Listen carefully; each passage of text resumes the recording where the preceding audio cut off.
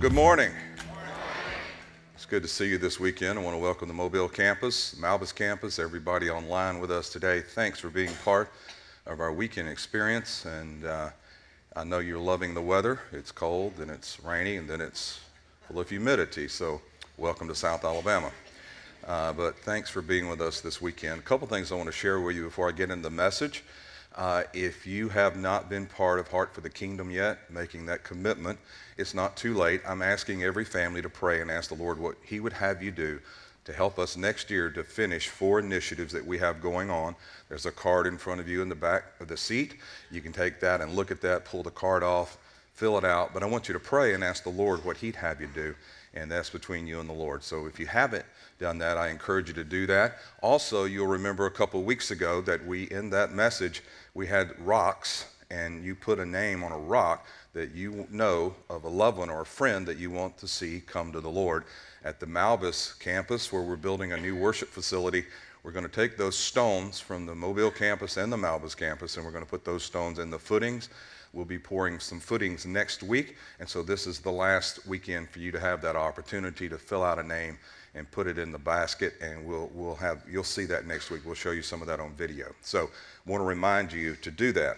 Also, just FYI, so that you know we have not forgotten it, we're still waiting on assessments from our friends and colleagues in the Philippines that we work with there.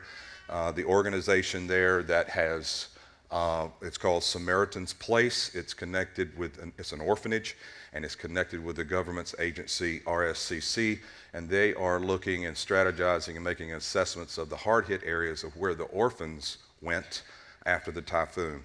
So we will be part of that. We'll be supporting them, and we'll let you know and keep you up to date on what comes up in the next few weeks on that. Just wanted to let you know that.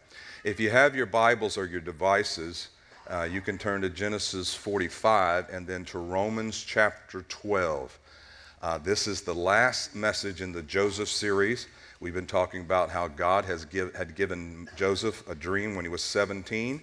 God had a destiny in mind for him, but he had to go through certain tests to develop character in his life, because character is what supports our destiny.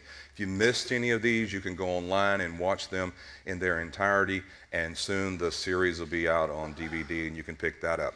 So this weekend is the last message. We're going to talk about the purpose test. How can we know God's purpose? What is His purpose for our lives, and how do we fulfill that purpose? Now, last weekend, remember we talked about Joseph's father, Jacob, had died. The brothers made up a message from their deceased father, brought the message to Joseph. This week, we're going to back up a little more chronologically. We're going to go back to Genesis 45. And this is, in this text, the reason I need to go here, and I mentioned a little of it last week, is this is the first time Joseph sees his brothers since they have sold him into slavery. He's 39 years old. He was 17 then, and he has been the ruler of the prime minister of Egypt now for about 9 years. They've had the 7 good years, and now they've had 2 years of famine. His brothers show up to Egypt, and they're trying to buy grain to stay alive. Verse 3, then Joseph said to his brothers, I'm Joseph. Does my father still live? But his brothers could not answer him, for they were dismayed in his presence. They thought he was dead. Joseph said to his brothers, please come near to me. So they came near. Then he said, I'm Joseph, your brother, whom you sold into Egypt. But now do not therefore be grieved or angry with yourselves because you sold me here.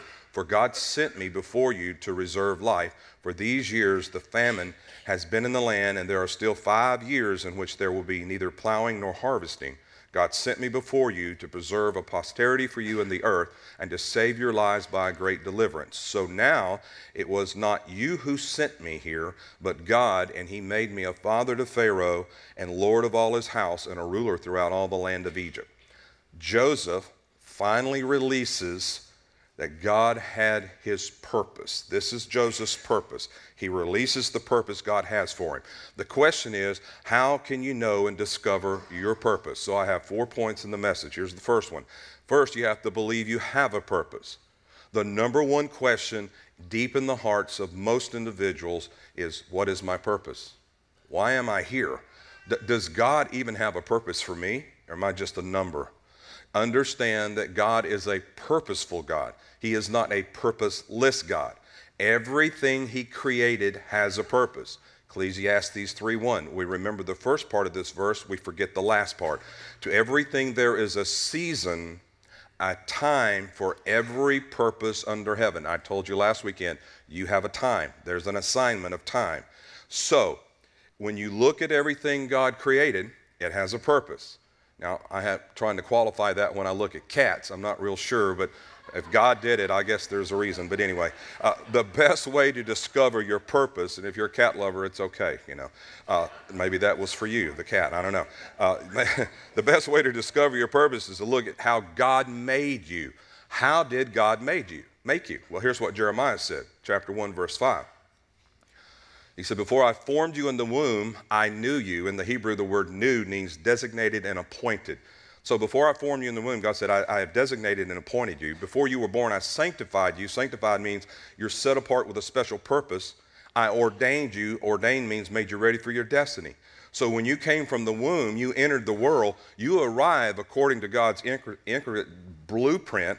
There's a diagram that's created and known before God, before the foundation of the world. So you have a design for destiny. The designer has a specific purpose in mind when he designed you. So you need to figure out, watch, what you look like in the spirit. You know what you look like in the natural. And many of you don't look in the mirror very long, but you know what you look like in the natural. But do you know what you look like in the spiritual? I'm going to help you with that today. So first, you have to believe you have a purpose. Secondly, you have to understand God is in control. To fulfill your purpose, you may go through difficulties. You may go through setbacks. And people may say things to you and do things that are wrong or rumors or lies. But understand, God has a purpose for your life, and he's in control. If you notice in the text we read, Joseph said 3 times, God sent me, God sent me. And it wasn't you guys, my brothers, but God sent me. That's a great attitude, because here's Joseph. First they're going to kill him, then they sell him as a slave. Then he's wrongly accused by Potiphar's wife, so he ends up in prison. But he understands the whole time God is in control, and God has a plan. In other words, no one can derail you from your destiny but you. If people say something, if they do something, you can get over it. Or if people cause some offense and the enemy uses that offense, we talked about it last weekend, to stop the offense is to stop you from believing that you can fulfill your purpose.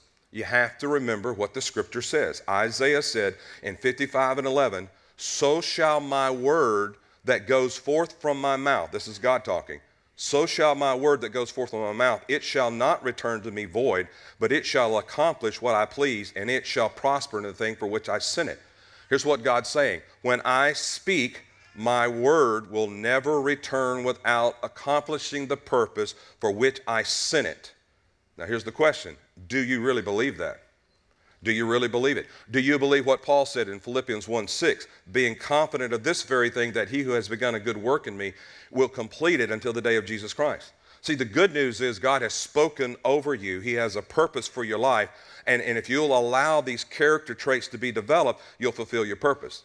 The other good news is this, that if you fail the test, you can retake it and retake it and retake it, because God wants you to get into your destiny. If you believe God is in control of your life, listen, you're an optimist. And that's really the difference between an optimist and a pessimist. An optimist believes God's in control and he's going to turn the situation around. The pessimist is always looking for the bad side, expecting the worst to happen. So 1, believe you have a purpose. 2, understand God's in control. Here's number 3, discover your gift. Now watch. If you're going to fulfill the destiny God has on your life, find out what your gift is. God has given you a gift. In Romans 12, where I want you to turn, I'm going to show you a list of what Bible scholars call the motivational gifts. These gifts, they motivate you. They are natural to you, okay? There are 7 of them. You have at least 1. They're in you. It's the way you look at life. It's the way you roll. It's the way you operate. You have at least 1 of these. As I read this text, I will identify all 7, okay? Then I'll come back and tell you what they mean. Verse 4. For as we have many members in one body, but all the members do not have the same function, so we being many are one body in Christ and individually members of one another. Having then gifts differing according to the grace that is given to us, let us use them. here's the first one. If prophecy, let us prophesy in proportion to our faith. Number 2, ministry, let us use it in our ministering. Number 3, he who teaches in teaching. Number 4, he who exhorts in exhortation. Number 5, he who gives with liberality. Number 6, he who leads with diligence. And number 7, he who shows mercy with cheerfulness. Now, those are the 7 gifts. I'm going to give the names that describe the function of those gifts. So here's they are. Watch. See if you find yourself here yet. The first one is prophecy. Here's what that means. Not the office of a prophet, but the gift of prophecy. Here's what it means. It's a motivator. You're a motivator. You're a person. If you have a gift of prophecy, you're a motivator. You desire to motivate people to serve God, love God. That's what drives you. You're always motivating other people. You're positive. You're encouraging them to serve God. Ministry, the second one, that's a Greek word that means serving. So the real word is servant. A servant desires to meet the needs of people. They just can't help it. This could be you. You finish the meal in a restaurant and you're sitting at the table talking, and it's the one person who goes ahead and they're cleaning the plates and stacking the plates and getting everything all arranged for everybody, and they just can't help it. They have to serve. Number 3 is the teacher. These are the ones who they teach. They desire to study. They're reading more than one book at a time. They have a Bible software program, and they love to study all kind of stuff. They love to send me emails like, Pastor, I know you're busy, but just one quick theological question. Could you explain the book of Revelation to me? I can't because I don't understand it either. The exhorter. This is an encourager. Now, this is my wife, okay? She's an encourager. These people desire to admonish and encourage people. They love to encourage you no matter what. I can throw out any negative situation. She's going to find something to be encouraged with. It makes me so angry sometimes because I can't get angry about something because she's going to find the good in it. I mean, an encourager's like this. You say, I lost my job, and they'll say, God's got a better one. You say, my house burnt down, and they'll say, well, it was old. You needed a new one. They're encouraging constantly. Number 5, gives. That's a giver. This is the person who desires to meet the needs of people on a financial basis. They love to help people financially, but they're not going to help somebody who won't work hard and live by biblical principles because they know if you don't do those 2 things, you'll end up right back where you were. It's called the cycle of poverty. And they don't mind giving money, but they give wisdom and counsel also. Number 6, leads. That's an administrator. We thank God for this gift. They desire to lead people through organization. They're organized leaders, you have to have people like this, and they're a wonderful gift. Number 7, mercy. That's a sympathizer. That's a person who desires to identify and sympathize with people. So you need mercy people. You need encouragers around you when you're going through difficulties. So how can you really see these gifts in a practical way? Well, if you've been in church very long, you'll see these gifts and how they operate. Let's just say you served on a team in a church. You notice I didn't use the C word, committee. That's a bad word. But team. You served on a team in a church, and so on that team you have a leader. That's the administrator, and he's leading the meeting, and he passes out the agenda because he's very organized, and you can't just play it by ear. You have to go by the agenda, and you can't just skip around. So he's leading the meeting and with the agenda, and he brings up a situation in the meeting under point number whatever, and he says, so-and-so in our church lost his job. As soon as he says that, the people in on this team, the gifts are brought to action. Why? Here's what I want you to see. All the definitions that I just gave you are all about people.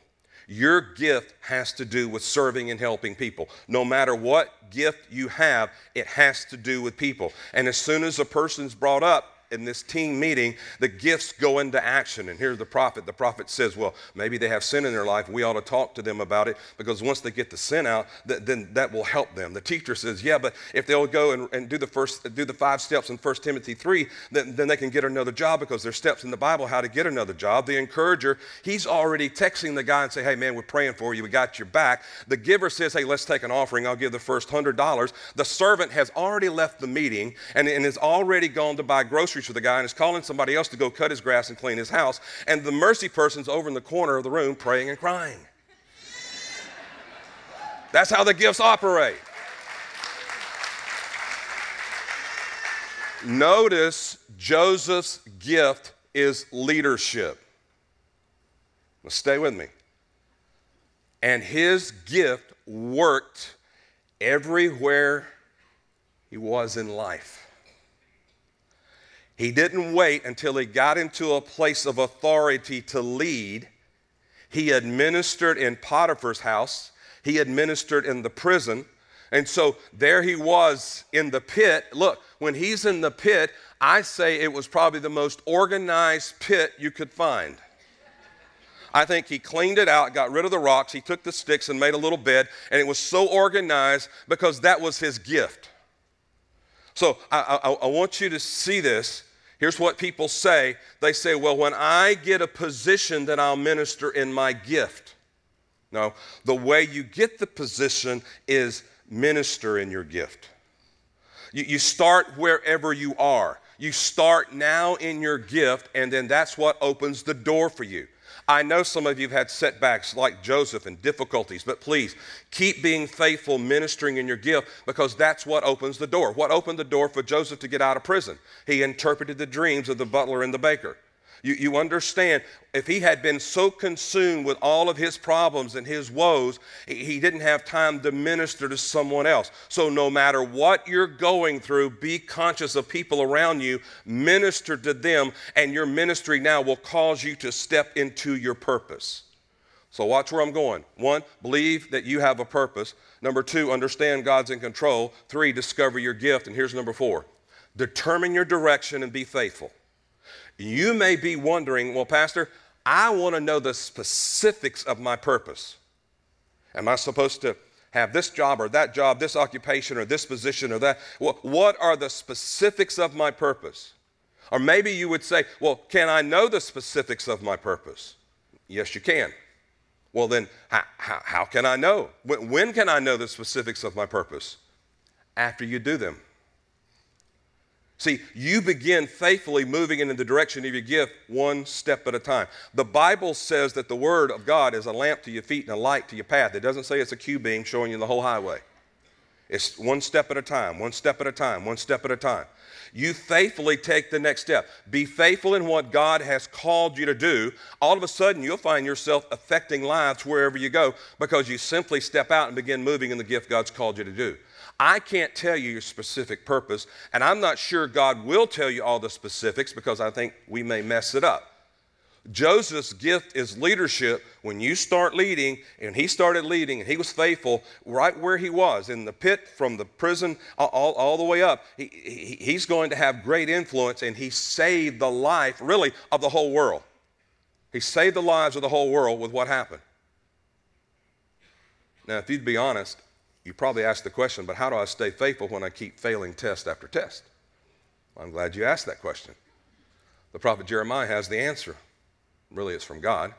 In Jeremiah 29:11, here's what God says. For I know the thoughts I think toward you, says the Lord, thoughts of peace, not of evil, to give you a future and a hope. God said, I know. Now, you may not know, I may not know. God says, I know. How does the Creator think of stuff He already knows? God said, I know the thoughts. The original word for thought in the Hebrew means to interpenetrate, weave, or plait together. God says, hey, I have to tell you this because you can't figure it out. My ways are not your ways, and my thoughts are not your thoughts. So take my word for it. I think thoughts about you, every one of you, and my thoughts are a picture of elements that are braided and woven together, and they're different textures and different colors, and they're woven and braided together, interpenetrating one another. And yes, there are things in your life that look lifeless, and they look dead and non-productive, but when I attach my life to it, I create a masterpiece. I weave together the dead stuff by the power of my life. I breathe life into it so it will bring glory to me. I don't know if you've ever seen a handmade rug that was woven by an artist, but if you see the backside of the rug first, you would say, that's an ugly rug. You have to see the other side to see the masterpiece. That's exactly what the enemy wants us to do, is focus on the wrong side of what God is doing in our life. He wants you to look at the negative, the dead, the ugly side, to say, there is no purpose in my life. I want you to say this statement with me, okay? I want you to say this. God's not finished with me. He's still weaving me into His purpose. See, here's what God's doing. He's weaving together the elements and the articles that seem totally different to us, but God wants you to know. He knows, but he wants us to know that the downtime, the slow time, the discouraging time, the mistaken times, the dry times, the dead times, when I weave them together with my thoughts, they give you an expected end. Watch, here's God's goal for you, the end. The end. God said, I think thoughts toward you, and the thoughts that I think are thoughts to give you a hope and a future. Hope and a future put together is an expected end. The word end in the Hebrew, the picture word translates future. So God's goal is to give you a future. However, the root word for the word end speaks of that which is backwards. So in speaks of that which is coming, future. The root word speaks of moving backwards. Therefore, the root implies of moving into it backwards. God is saying that my destiny for you is to give you an end, a future, a picture of moving into the future, but you're moving in with a backward focus. Watch. Jewish scholars say that this word in is like a picture of a man living in a rowboat. A rowboat is their picture of future. God says, when I weave together the elements of your life, and I see your life as one living and moving into your destiny, is as life is being lived in a rowboat. God says, hey, I see your life. My eyes are on you. I'm thinking about you. I see your life as a man moving into a destiny as life lived in a rowboat. But here's what we do in our world today. See, if you're living your life as if you're in a motorboat, which didn't exist when this was written, then your hands are on the controls. And then you control the direction and the speed of that boat. And if you're living life as if in a motorboat, you're facing and you're guiding the boat into where you want to go, which becomes your destination.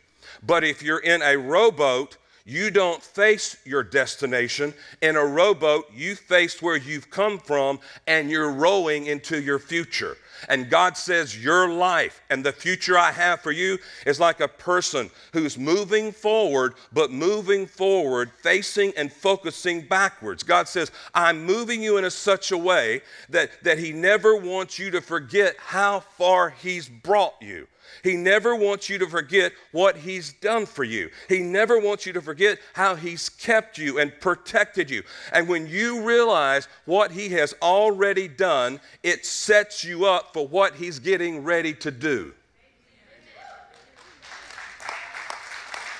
Because, watch, anybody can thank him for what he's already done, but God is looking for people with enough faith to go ahead and thank him for what he's getting ready to do. And you may not understand this statement, but I'm going to make it, and I'm making it by faith. In other words, what's coming is better than what has been. With God is in control. He's in control. And what is coming is better than what's been. So here's what God's saying. I'm weaving your life together, the good times, the bad times, the dry times, the up times, the down times, the sunny times, the rainy times. I'm weaving them together into your destiny, but I'm doing it as if you're in a rowboat. You're moving forward, and you're always aware of where I have brought you from. And the scripture said God's preparing us for that purpose. He has a plan for you, not for evil. That means not for calamity. God's purpose is not for calamity, but it's for hope and a future, which means an expected end. And here's the American question. How long does it take? How long does it take? Right now. I need it right now. Tell me right now. You've been into the pizza places, right? The real ones where they roll it out and they beat it out and they spin it and all of that. And you know, they go through a lot of work in spinning and smashing that dough, right? Because, see, once it's flattened and put in the fire, it's ready to receive the good stuff. You know, the cheese and the sauce and the peppers and the onions and the pepperoni and you're getting hungry, right? And so, see, you can't get the good stuff until the dough is ready to receive it. God will take ever how long it takes to prepare you for the good stuff. See, everybody wants the good stuff right now, but the good stuff has to be resting on something that's prepared to receive it. Okay? Then what do I do while I'm waiting on the good stuff? I'm glad you asked that question, because Jeremiah tells us in verse 12, Watch what God says. While you're waiting on the good stuff, while it's flattened out and you're waiting on everything to be heated up and ready to receive it, he says, then you call on me and you go and pray to me and I'll listen to you. And then you will seek me and you'll find me when you search for me with all your heart. 5 times he says, it's about me. Just focus on me. Turn to me. God is saying, even though we don't have the specifics of the plan, it's not completely unfolded to us, but make a persistent pursuit of me. And let me tell you why this is a good verse, because there's so much confusion today with people understanding their purpose, especially the younger generation. What is my purpose? Why am I here? See, God said, I know the thoughts I think toward you, and it's thoughts of peace, not of evil, to give you a future and a hope. See, the word peace is not the absence of adversity, it's the presence of assistance. And here's what it means, that even whatever the enemy of your dreams throws at you, whatever dart, whatever arrow the enemy of your dreams shoots at you, you have the seed of God inside of you, and it will lead you to fulfill your dreams. But you have to pursue it. And see, here's what people do. They want to give up on their God-given dreams. And this message is to do this. This message is to give you a little encouragement. It's to give you a little push in your rowboat. So you'll take hold of the oars and faithfully trust him and rest in his peace. I mean, you know what you do in a rowboat, right? Row. Row, row, row your boat. See, you jump right in there. 2 oars for 2 hands. If you just use one hand and one oar, you go in circles. What's the representation of the oars? The oars represent the word and worship. Here's your part. Your part is to stay in his word and to worship him. Your part is to stay in his word, connect to his word and his promises that he has a plan for you, and to worship him, make him first in your life. He'll move you into your purpose and you will see your destiny fulfilled. I'm telling you, it's the way God does it. Let me give you an example in the natural. A man named John Wesley lived in the 1700s. He and his brother Charles they founded the Methodist movement.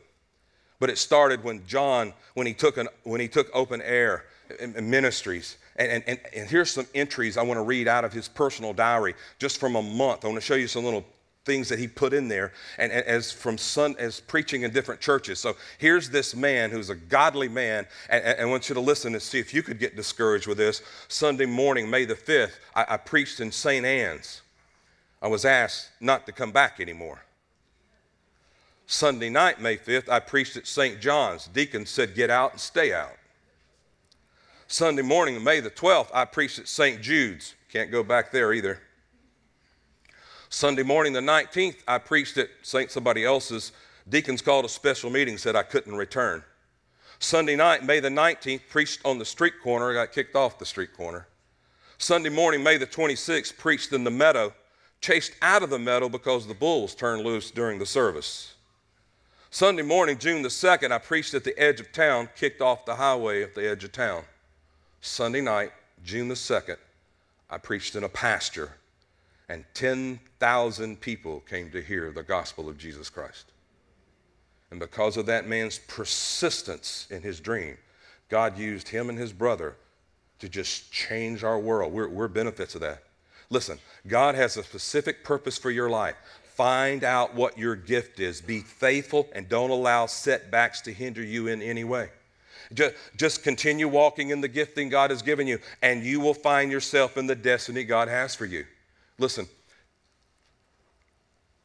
when I was 45 years old, the Lord impressed me to become a pastor.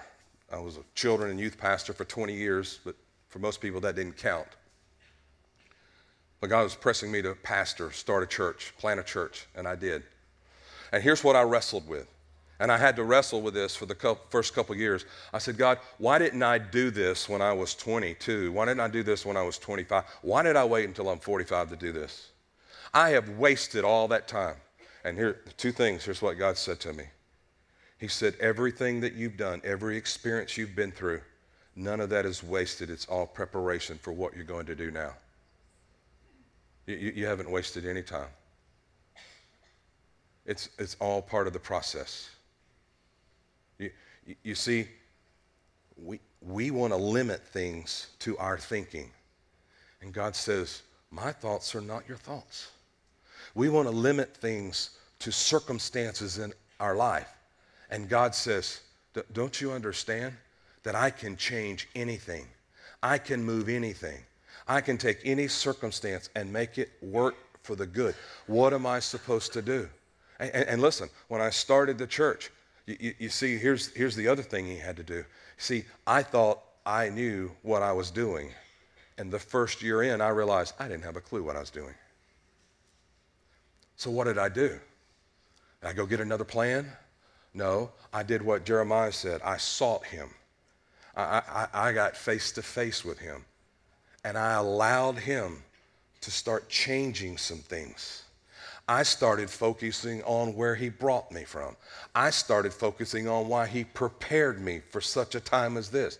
I started focusing on that he had already preordained this, that this was going to happen in this year and it was going to move forward and why it was going to move forward. All of a sudden, the focus is off of me and the focus is on him. And when the focus became about him and what he wanted, the doors started opening. See, we pray, Lord, open doors and close doors. But really and truly, here's what we have to do. We have to be willing to walk through the doors he opens. And the enemy does not want you to achieve your purpose. But I'm telling you, the way God made us all and the way he created us all, the only way that his purpose can be accomplished on this earth, the kingdom of God, is for all of us to walk in our dreams and our purpose. Not one man, not just one pastor, not just a leader, but all of us. So through this whole series, 10 weeks, here's what I want. From a pastor's perspective, what I want is to see the sheep come into their purpose and be fulfilled and realize, wow, God really has a plan for my life. I'm not a mistake. I'm not a pipe dreamer. And I'm telling you, when you put your hands to knowing him and worshiping him, making him first, and your eyes are focused on where you've been and how he's protected you, then you trust him with total faith of where he's taking you. See, as long as I kept my hands on where I wanted to take the church, it wouldn't have been what God wanted. And listen, we're not where he wants us yet. But I can promise you this. I'm not standing up in the boat. I'm not buying a motor and put on the boat. And I'm not standing up in the boat and putting my hands on the controls. I'm going to row. I'm going to row. And I want you to go with me.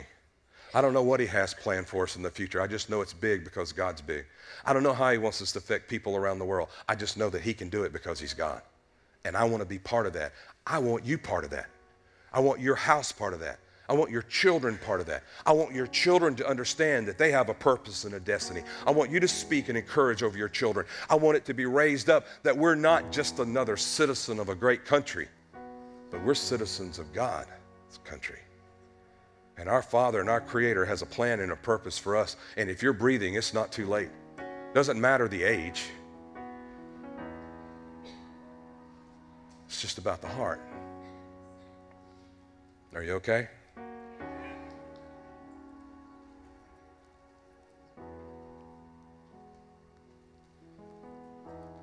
I wonder how many dreams are sitting idle now in your heart because the enemy has you looking at the wrong side of circumstances and you've caved in to thinking, I messed up. This is just the way it's supposed to be. No, it's not. You have to understand that your God can take all of the messes we make and turn them around and make miracles out of them. That's because he's God. That's what he did with Joseph. And I promise you, whatever your gift is, the bottom line of your gift is to help people. It's to help people. That's how you get the heart of God, is to help people. Because that's what he wants to do. How's he going to help people? Through us. Through you. Through me. In every aspect. the arm and the hand and the foot and the leg, and all of us together makes the body that functions and moves and advances. And we see people saved, and we see people healed, and we see people delivered and set free. We see people ministered to in the natural and then ministered to in the spiritual. We see lives changed. All because we were able to go from our dream to our destiny. I want to pray for you. Father, thank you for loving us so much.